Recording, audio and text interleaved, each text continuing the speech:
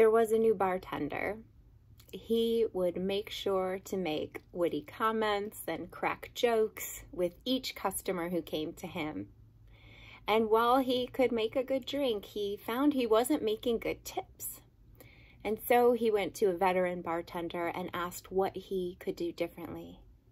She watched him and then said to him, "Honey, they come to the bar to be listened to, not to listen to you." That veteran bartender knew what she was talking about. In rabbinical school and in chaplaincy work, we learn that our job is really to listen to people.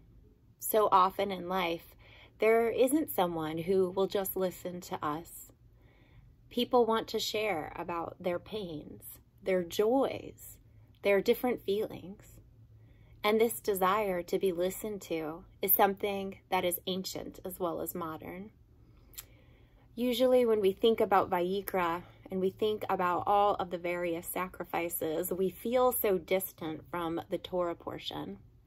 But when you think deeply about the Olah, the Mincha, the Shlamim, the Chatat, the Asham, and you imagine somebody bringing these sacrifices, you realize they're doing it because they want to show commitment to God. They want to have an opportunity to express thanksgiving.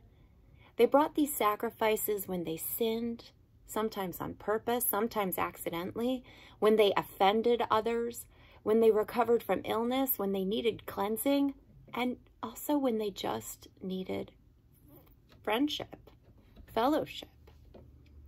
We brought sacrifices when we had successes, when we had failures, and when we simply wanted to be with others. I like to imagine somebody coming.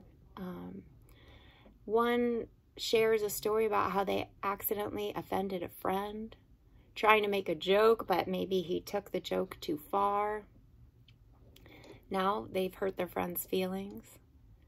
So he brings in a sham, a guilt offering, and the priest is there to hear the story, to hear his worries that his friend won't forgive. The priest is there to listen. The woman next in line maybe is there to offer a Thanksgiving offering. She is excited that her daughter is engaged to this wonderful groom who comes from a new family, but it's a bittersweet moment for her as her daughter leaves home, and she doesn't look forward to being the only woman in the house. All of those sacrifices bring stories, and all of those bring opportunities for the priest to listen deeply. Today, many of us use therapists or post things online, but there is a holy way to share and a holy way to listen. You know the expression, God gave us 2 ears and 1 mouth, so we should listen twice as often as we speak. Please know that the Jewish leadership here in Miami is here to listen to you. We are here to hear about your joys, your sorrows, what you're celebrating, what you are recovering from. We are here to listen. And just as in the ancient temple, that was a conduit to a higher power, so may you find that those listening to you are a conduit for you to your higher power. Shavua Tov.